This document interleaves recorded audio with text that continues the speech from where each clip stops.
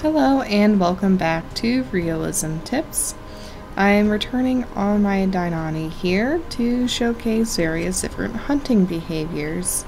I'll probably be dipping into some other animals as well to better showcase certain aspects, but for the most part we'll just be trying to use this one here. So for hunting, the main rule of thumb is always going to be risk and reward.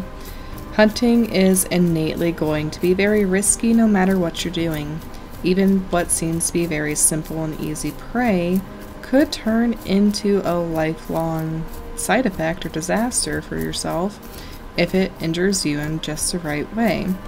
For example, a bunny could seem like a very easy prey animal until it happens to kick you right in your eye, causing you to go blind for the rest of your life.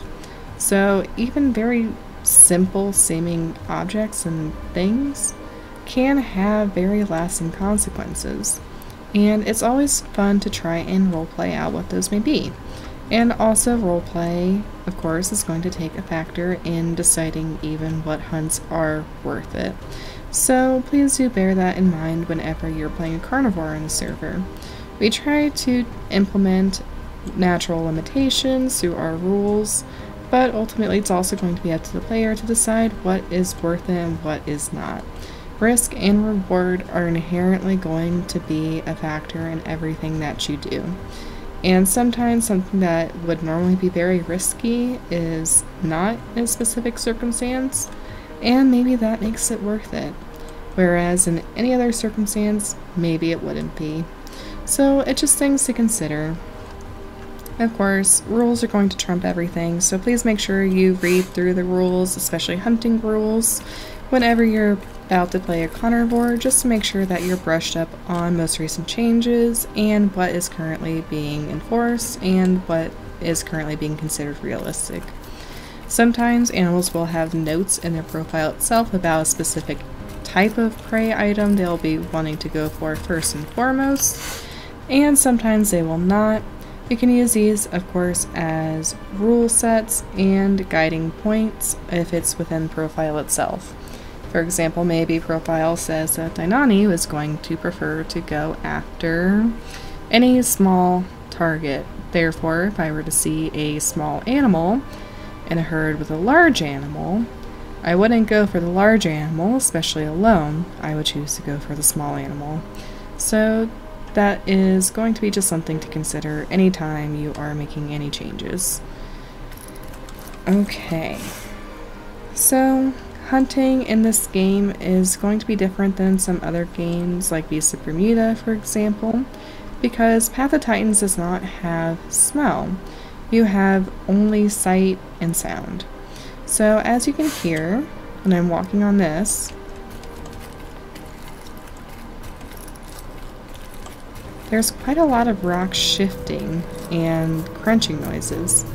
When I'm walking on the grass, there's definitely kind of a bit more muted sounds, but it's pretty similar. If we come up here to the rock, it's a bit more of muffled thuds. So if I'm trying to sneak up on something over here, but I'm tramping on gravel, it's going to be a little bit easier for prey to notice me than if I'm going over softer footing. So that is going to be something that I can take into consideration. Of course, if you're sneaking, you'd probably be crouching, and you'd be trying to avoid some fallen rocks and twigs, trying to keep the cover but not snapping branches, trying to get closer and closer, and then go. Pretty much all predators are going to try and get the jump on their prey. The element of surprise is very valuable in determining who ultimately comes out alive.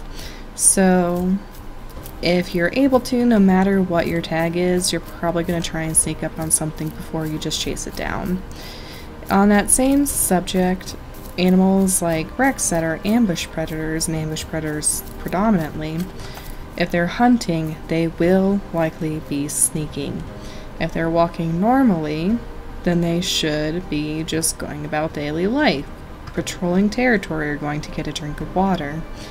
Ambush hunters, if they are hungry, are going to be doing everything they can to stay out of sight. That way, if something were to pass me right along there between here and that stump, they could just run out and get them. On the opposite side of the spectrum, if you're an ambush predator and say our prey is all the way up on the top of that hill, we're sneaking through the bushes, we're doing great, they don't see us. Oh, we've got quite a bit of open area here, well, let's try it. And then they see us and run away and sound the alarm. A lot of ambush predators in real life are just going to stop here. They're just going to stand up and they're going to walk away. Better luck next time. A lot of hunts IRL will actually fail. The vast majority of them will fail instead of succeed. So don't be discouraged. Floating rock. So don't be discouraged if you don't pull off the perfect ambush. It doesn't always happen.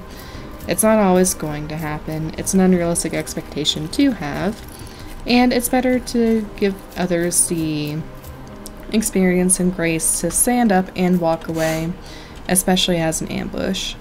Now, if we are pursuit or endurance and they sound the alarm and get up and go away, okay, yeah, now we can chase them. In fact, a lot of pursuit hunters will be driven to movement. So think of like your dog, for example. You're sitting there and you're sitting there and you're sitting there and then something moves, oop, time to chase it. So that's just something to kind of also bear in mind, is that hunting styles are going to differ between species. Dainani in particular is actually going to be a pursuit hunter, so they're going to be more prone to chasing after movement as they see it like that.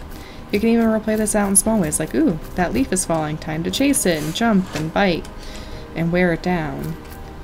And endurance hunters are going to go for more so long damage over time, so they're going to be predators that are more likely to bleed out their prey, open up a lot of wounds along their side, and then just let time take its toll. And pursuit will just kind of chase and bite until something happens. Either they get their hunt, or they fall, or they realize it's just not going to be worth it and give up. So that's just some different ways I can kind of incorporate those different hunting tactics, and just ways to consider them as a whole. Of course, ambush is predominantly going to be sit and wait and then jump out of the bushes and bite. That's going to predominantly be ambush hunting. Of course, you're not strictly limited to this unless it's profile. Sometimes if you are RX and you get that bone break on something, but they're trying to run away, you can pursue them. Just consider again what is realistic for the situation, what is realistic for your dinosaur and profile, and what falls within rules, and you'll be golden. So, there are a few other questions that you can ask yourself whenever you are about to undergo a hunt, or in the event that you fail a hunt amongst your pack members. So, just some questions to ask. Is this worth the risk? Will I be able to compete with any neighboring competition? So, say you do bring something down, but now you're too injured to defend it. Is it worth pursuing at that point? Is it worth the risk of filling up your belly, or is it you're just going to get more injured only to immediately lose your kill? And, of course, when deciding your target, consider your options. You want to usually go for the oldest and the youngest. They are going to be the weakest.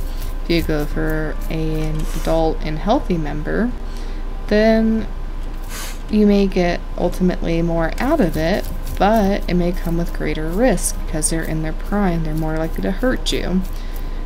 Is that really worth it? And again, and say that's just one species herd. Again, if you're looking at multiple different options and you see something that's small and low risk, or medium and high risk, or large and low risk, what is worth it to you? Would something as small as me even go for something that's large and low risk if I'm by myself? Would it just be better to go for the smallest, lowest risk thing that I would have the most chance of bringing down? Or if I'm with a pack, should I go for the medium risk option and we could potentially get something to fill our bellies? Even large, low-risk things, say it's an Amargasaurus on death scars, may just not be worth trifling with, because one hit from them maybe could, you know, put us in the same position as that. Break a bone, or crush a skull, or just anything really that prevents you from hunting or moving correctly, and those could have lasting effects in a fight. So you just want to assess your options, and you want to go with what makes sense for you. Typically, smaller items are going to be smaller or lower risk. Medium options, somewhere in the middle, and the larger something is, the higher risk it is just on account of its mass. Of course, if you're matching body sizes and types to it, say I'm this small little thing here and I am trying to go after something very big, that's not going to be super realistic or worth it. If I'm something very large, I'm going after something small, is it even worth expending that energy to catch the small thing? Like a Rex trying to hunt a Deinani, if it does immediately get the ambush, I as a Deinani am just going to run away from it. I'm going to go over all this terrain that the Rex can't navigate as easily, and I'm just going to be gone. Is it worth trying to chase something that fast and agile when you could just wait for the next thing to come along and be caught unaware? And something that may even provide you more food than what a little Deinani would. Just all things to really bear in mind as you go about your hunts, and assess the opportunities that you find before you. And game is not going to be predictable. You never know what's going to come across. So always just think about that. Let's say one of your pack mates falls against a rival carnivore. So you're going to have to ask yourself a few different things when it comes time to assess whether you need to challenge for that fallen packmate's body or not. And there are a few different key points that Curly brings up that I think are very helpful for assessing whether or not it's worth it. So, is this opportunity for your fallen packmate going to be worth the injury you'd sustain fighting for it, or even the loss of another beloved pack member? Are you or any of your packmates near starvation? Is this meal going to be life or death for you anyway? And therefore, is it going to be worth challenging something that's obviously dangerous enough to you to kill one of your packmates? Are you cannibalistic as a species? All carnivores currently can eat another member of their own species, even social animals like Deinani. But Deinani would only go out of their way to do so in certain circumstances. In this particular case, social animals will only go after young, unaffiliated members of their own species. So if a hatchling came across me right now, I could eat it. But think to yourself, in any other circumstances would a Deinani really eat a member of its own pack? Especially an adult member. That adult member likely had a place within the standings. It was probably a sibling, a mate, a partner, a friend. Even if they weren't super, dominant or anything, they still had relationships with your dinosaur in order to exist in a pack setting. And therefore, would your dinosaur even want to eat them? I do know circumstances where somebody will challenge something just to mourn them, but also just bear in mind if that then goes into waste or KFS. So just think about those kinds of interactions and what is realistic for your species. If you're a highly cannibalistic species and you see one of your own fall, you're probably not going to care all that much, let's be real. So just think about it. Again, assess what is realistic for the profile I'm playing, what fits within rules, and what makes sense for my specific circumstances. It's just all little things to think about like that. So when hunting for younger members, there's a few different ways that you can try and think about getting them the hunting experience. So nothing is born knowing perfectly how to hunt. It's something that they have to learn, skills that they have to hone over time. They can do this through play. You can run and jump and dash and dance and play fight your siblings or even your parents and learn how to moo, which in turn will help you learn how to hunt later. Crouching, stalking, jumping, again, just like biting at things. These are all play behaviors, and these are all things that are going to help young carnivores learn how to hunt. But nothing is the best teacher like experience. So young carnivores will learn best by watching and then doing. However, you have to assess what is appropriate for your young to see. So you can bring very young members along on a hunt and seclude them in bushes to hide and to observe and to learn. But what you have to bear in mind is that youngsters are new to this. They see something scary charging out at them.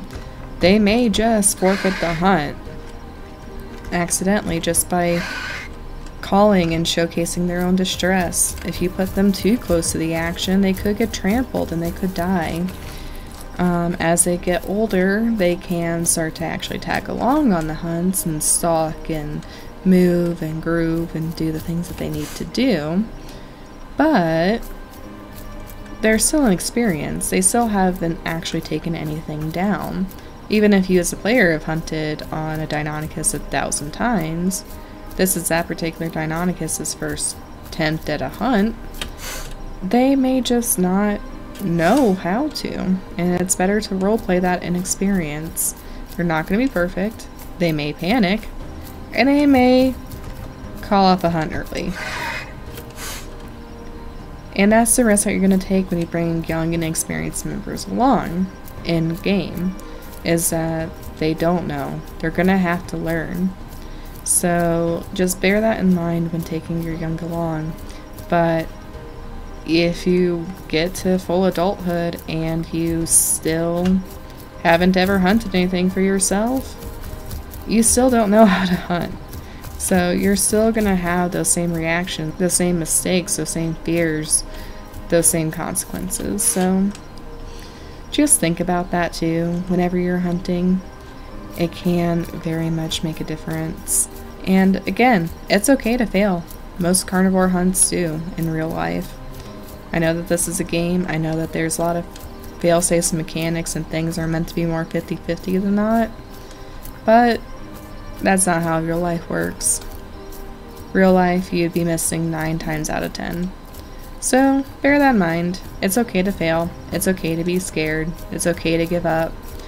And that gives a good experience to those that you're hunting as well, when you do have those realistic moments of, oh crap, I'm in over my head.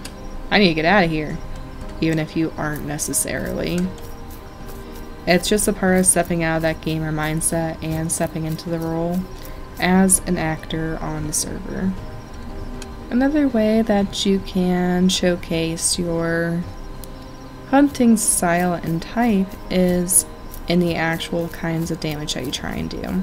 I may show hunting clips at some point if I am able to acquire them, but Path of Titans in general is a very laggy mess of a game when it comes to large players in the same area. So especially if you're trying to incorporate a pack hunt, it's not always going to be super clean. When hunting though, just try not to wedge into that lack of mesh and just take advantage of it. Let me see here. Okay, so we can kind of use this tree as an example. So realistic ways to bite a tree would be coming up, not meshing, and biting. Unrealistic ways would be to shove my entire head here, bite, bite, bite, bite, bite, bite. Is one of those technically going to be more effective in this game? Yes. Is it going to be especially realistic or even fair to your other player? No. So try and keep that in mind when actually going into combat of any kind. So you can go up to another player, you can kind of come around them and you can bite, and then you can run away to avoid any injury. You can run up the other side, you can bite. Oh, I missed, so well, time to run back out. That's ultimately, especially for something like a pursuit or endurance hunter, going to be the more realistic way to hunt. You want to avoid injury, so you don't want to be standing directly on top of them, biting them, and getting hit back. ultimately face sinking is just not really something that happens in nature. It's not conducive. Even a very small scratch can lead to a life-threatening infection. So bear that in mind. The best defense is just not to get hit. So you run in, you bite, you run out, goodbye. And you just keep doing that, and you wear them away, and you wear them away, and you wear them away, and eventually something happens. They fall, or you guys give up, or one of the pack dies. Larger, bulkier animals like the Tyrannosaurus Rex can get a little bit more away with coming up to something and just biting, as that is the ambush style of hunting. They'll just wait for something to come along and then they'll attack it. But the thing with that too is that you don't want to be wedging into this unrealistic mesh. Yes, I can be standing here and I can just be biting something forever until it dies. But again, that doesn't feel very realistic. That doesn't feel very fair or fun to the other player.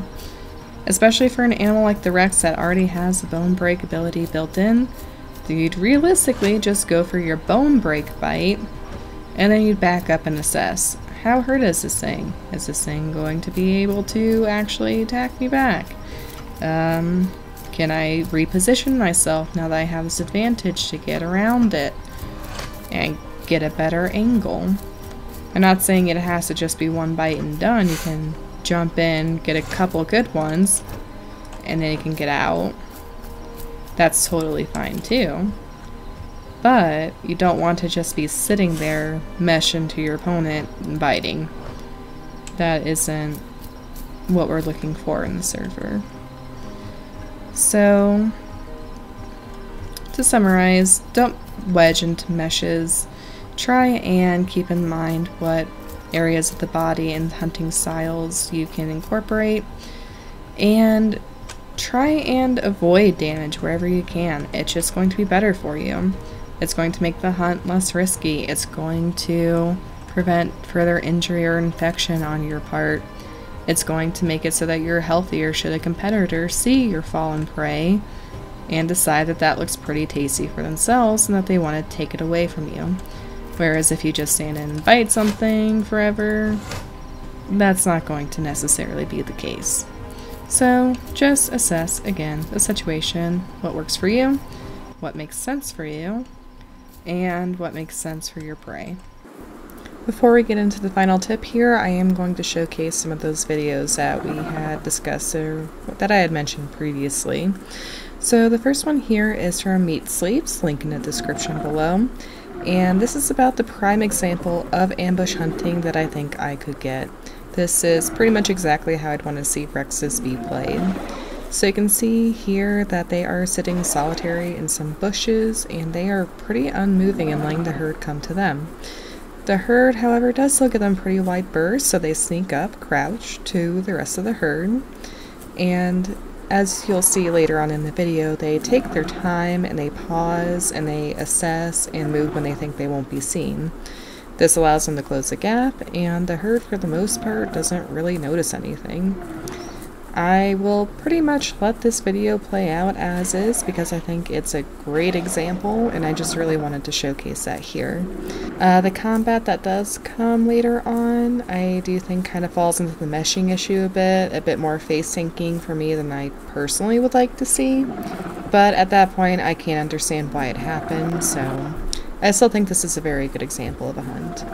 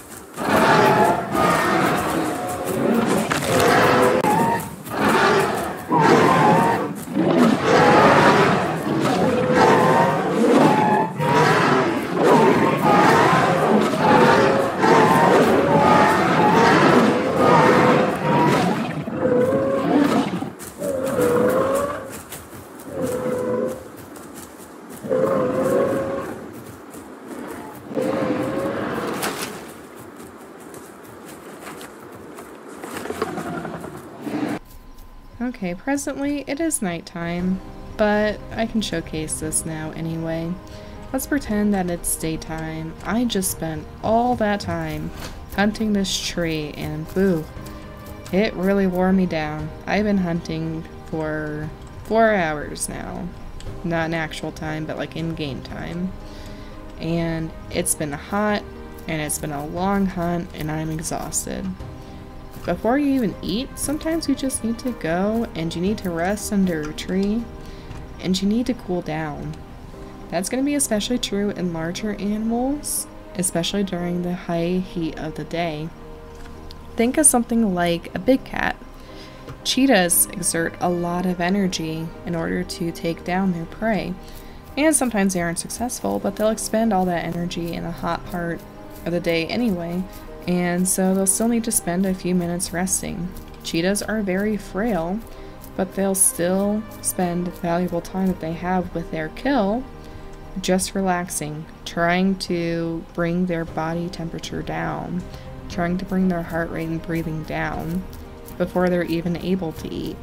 So if you're in a particularly strenuous hunt in a particularly hot part of the day as a particularly large animal, it may behoove you to actually just take a moment and sit down and rest, even if you aren't actually that hurt, so to speak, and just take that time to kind of recuperate your stamina, and then you can go ahead and eat. Of course, if you're starving to death, you can probably manage a few bites, but then you can also take some time to relax. It's not all about a rush after all.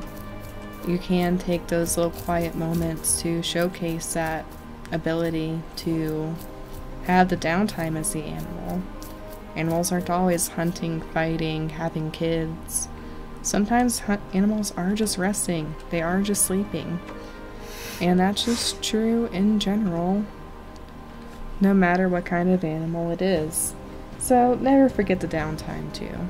Hunting is important, but a lot of carnivores will spend the majority of their time sleeping to conserve their energy for the next hunt. So it's important to find the balance in those things. Games, of course, are going to be very fast-paced, so it's just going to be what it's going to be, that you may have to hunt more often than you'd realistically have to. Every single hunt is going to be different. Every single situation is going to be different. Just try and keep these general guidelines in mind, and I'm sure you'll do just fine on your hunts. I will go ahead and leave it off here, I think, as the sun is starting to come up. And if you have any questions about anything that was discussed here or showcased here, go ahead and hop over to the Discord and ask an assistance or acting questions. We'd be happy to have you there. You can also reach out to me personally. I'm always available for questions no matter what. I just may take a little bit to get back to you depending, so just let me know. And you can always leave any tips or any questions in the comments as well, as I will be checking and responding to those as well. And if you do have any tips for yourself that you want to see showcased in series like this, then please head over to the Discord in the Realism Tips channels and fill out one of the forms, as I'll be pulling from those primarily. I'll probably be doing more on hunting too, beyond just this kind of showcase and guidelines, as it's a very interesting topic and I do like to have some actual real-world examples. And again, I'm just not sure I'm actually going to have that for this particular one, so we'll just see what happens in the future. But until then, we will see you all in the next video, and have a great rest of your day and night. Try and stay safe out there, okay? Bye-bye.